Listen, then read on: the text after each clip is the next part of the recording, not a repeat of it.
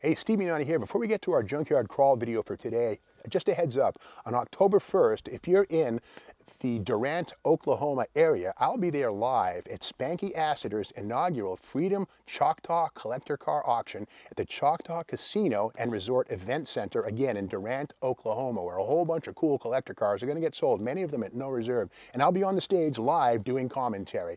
One of the best cars and most special cars in that event is going to be the actual 58 Chevrolet Impala, fully restored, that was once owned by Peggy Sue Gerron. Yes, that Peggy Sue, the star of several Buddy Holly songs. Pretty, pretty, pretty Peggy Sue. That was her 58 Impala. That car is going to get sold at no reserve, again, on October 1st at the inaugural Freedom Choctaw Collector Car Auction in Durant, Oklahoma, October 1st. Be there if you want to take a shot at that car and just check out a great auction. Okay, let's get right into the junkyard crawl here at Bernardston Auto Wrecking.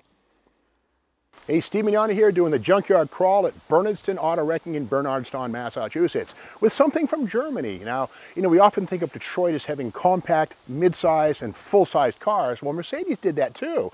This is what we call a 220. This is a 1971 version, also known as the W115 platform. This is the fourth generation of Mercedes mid-sized 220 vehicle line, which began way back in, I think, 1951 or so. But again, this variety here, the fourth gen, was made between 1968 and 1976. And this one, for better or worse, is what we call a 220D. Now, diesel, of course, stands for diesel, but before we get into the engine, we got to remember that Mercedes-Benz takes its name from an unlikely source. Now, we know that Carl Benz was the inventor of the patent wagon, one of the first motorized vehicles. We had an investor named Emil Jellineck, who had a daughter named Mercedes. So he named one of his first cars in 1902, Carl Benz that is, the Mercedes-Benz, and thus the name Mercedes-Benz has grown from strength to strength. So it all began with Emil Jellineck's daughter, who Carl Benz decided to immortalize with her name, Mercedes-Benz. But getting back to that D, the 220D, well, D stands for diesel. And under the hood, before we do that, by the way, look at this beautiful Mercedes-Benz grille. Kind of a nod, in a way, to Rolls-Royce, in a sense, but this was a Mercedes trademark for many years. And got to think, in the late 1950s, Mercedes-Benz was teamed with Studebaker in the United States. And believe it or not, Mercedes were sold at Studebaker dealers. And as you get into like 61, too, Studebaker actually embraced this type of a grille design on some of their Studebaker cars. So it was kind of a trickle-down effect. But again, Mercedes and Studebaker dissolved their relationship by 1964-65. Studebaker was dead. And Mercedes lived on here in the States, of course, on its own two legs. Now, this one here is a U.S. model. We know that because it has the 7-inch round headlights. European spec 220s would have a glass covering here. So again, these are our North American versions right here. And also the side marker lights that we see here are also a United States touch, not seen on European versions of this car. The big bumper stuff didn't happen, at least not in 1971, so we don't see the big rubber bumpers on this one, though they would come a little later on. Now again, under this hood, what have we got? Yeah, there it is.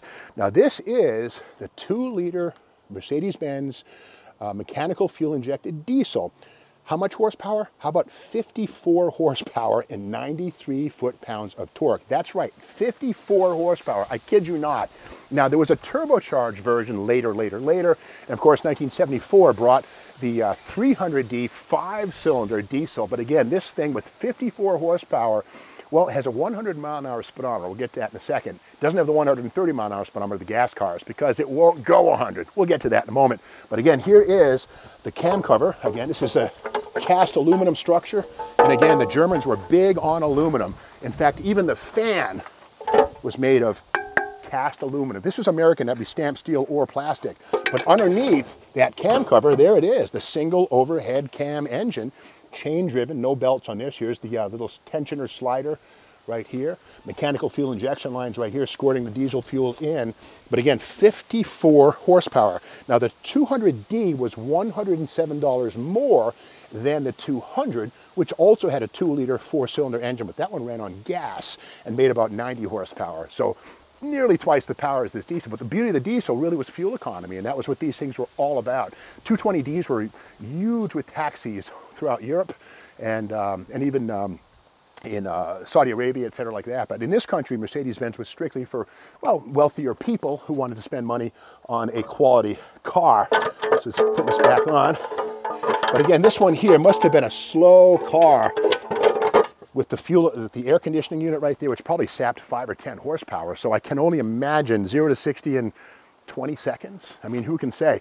But the beauty of the Mercedes beyond that is the airframe, which is very highly evolved. This was Mercedes four-wheel independent suspension on these things. And notice how the wheels bolt on, no studs here. And again, bolt-on wheels right like that. Kind of a Mercedes and almost a European trait often seen. Now this one, of course, is a four-door saloon. And saloon, of course, is Euro speak for four-door sedan.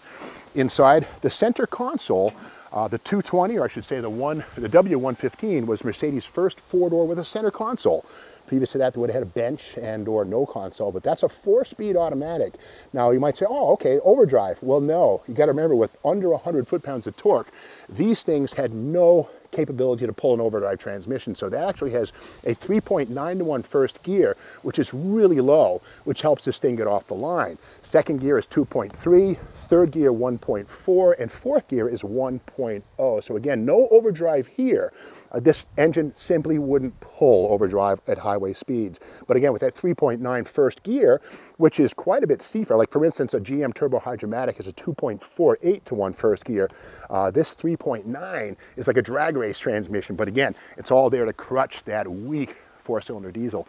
Here we see in the back here, standard leather seating on this, and the rust monster has taken its toll. Look at this, the B-pillar, literally, even as good as German metal is, or etc., the rust has totally consumed this car. The one thing I noticed though, one thing that still works, well, the little vent window right here, the quarter window, hey, that's pretty good. So whoever designed this thing did a good job. This one has survived the elements, but there you have it like that.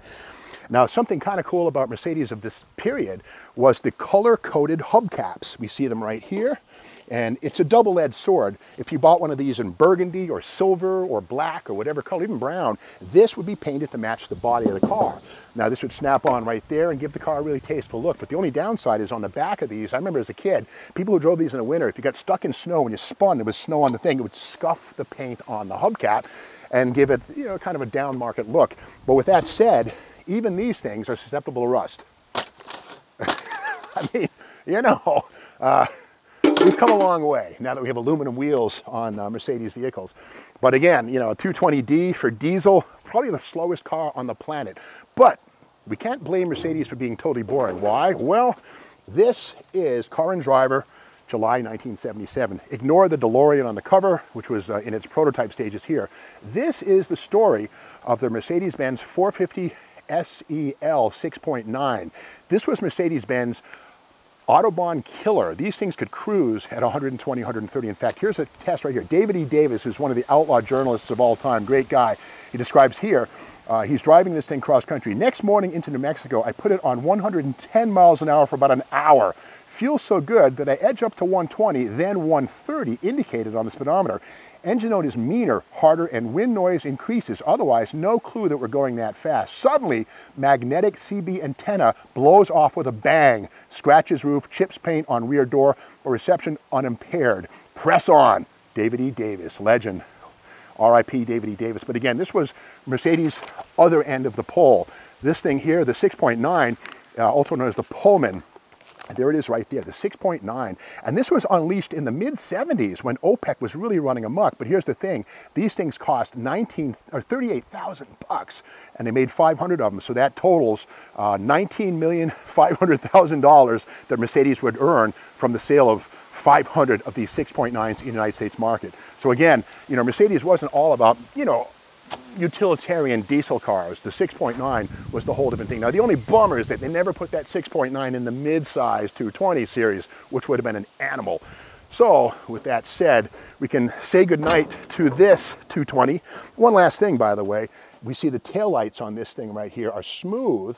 For, I believe, 1974, these went to the rib design, perhaps 76, but the rib design was something that was standardized on all Mercedes, first seen on a 220, and the ribs were structured and shaped in a way that snow could land on them, but you'd still have half the surface area to reflect red, instead of these things being caked over by ice and snow and not being visible. So safety and style went hand in hand, but you saw it first on the 220, I think in 74 or 76, when they went to those ribbed rear lights. Now this one here is probably staying here forever. You move this thing, it's going to crumble. This one has seen its final mile or kilometer on the Autobahn or Mass Pike, wherever. But that's the story of Mercedes mid-size platform, the W115 with a 4-cylinder engine. I think it was a 116 with the 6-banger, slightly different, but the W115 was Mercedes mid-size platform. And again, just like General Motors had the A body under the B body, so too did Mercedes-Benz. So if you like this video, be sure to subscribe to the Steve Mag's YouTube channel. We'll see you tomorrow with more Junkyard Crawl, her personal auto wrecking.